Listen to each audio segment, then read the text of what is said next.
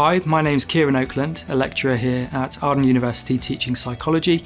My interest in teaching experience is quite broad. Currently I'm teaching on Introduction to Biological and Cognitive Psychology, though I have also taught on mental health and illness and behavioural neuroscience and also research methods. Video games make us violent.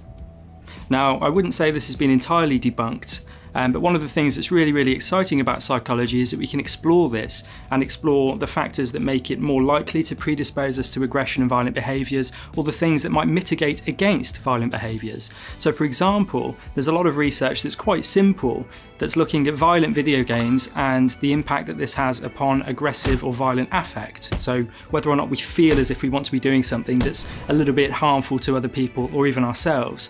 But there's a wealth of evidence out there exploring how video games can be really good for things like spatial awareness, decision making, forward planning, and dexterity.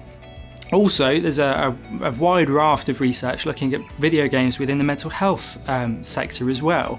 There are research that I read recently that explored that on child, so paediatric wards in hospitals, video games could be administered in place of morphine.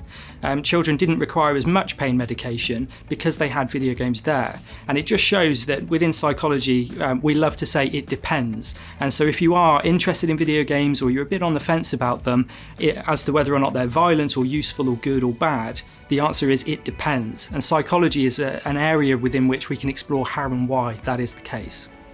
I've got one more myth. Yeah, perfect, go for it. Humans are nothing like animals.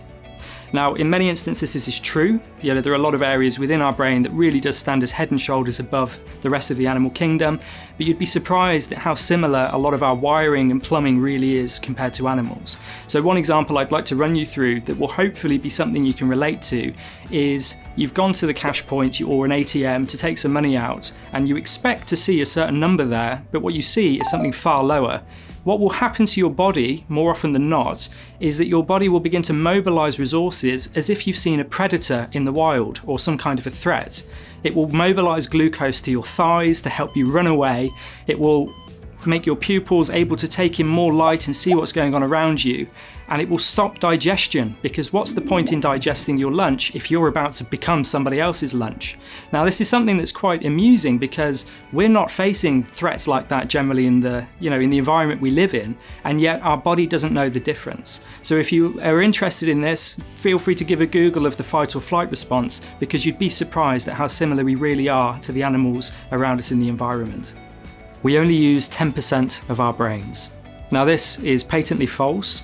The idea being that we only use 10% of our brain. This is something that's been thrown around in the research all over the place, but this is false. This is actually false. If we take something as simple as looking at a tiger, so a teddy bear, the information is coming in through your eyes through something called visual transduction. It's hitting the back of the brain in the occipital lobe. It's going through various layers of processing, but we need to be able to remember and identify what we're looking at and know where it is in relation to us in space. So what that requires is various areas of our brain communicating with one another at the same time. So what we need there is to identify what the object is through our memory systems, which is in our temporal lobe. We need to then remember the fact it's a teddy bear, it's not a real tiger. We also need to know where is that tiger in relation to us, and that requires areas of our parietal lobe. We might then decide we need to do something about what we've seen, and that would require elements of our frontal lobe.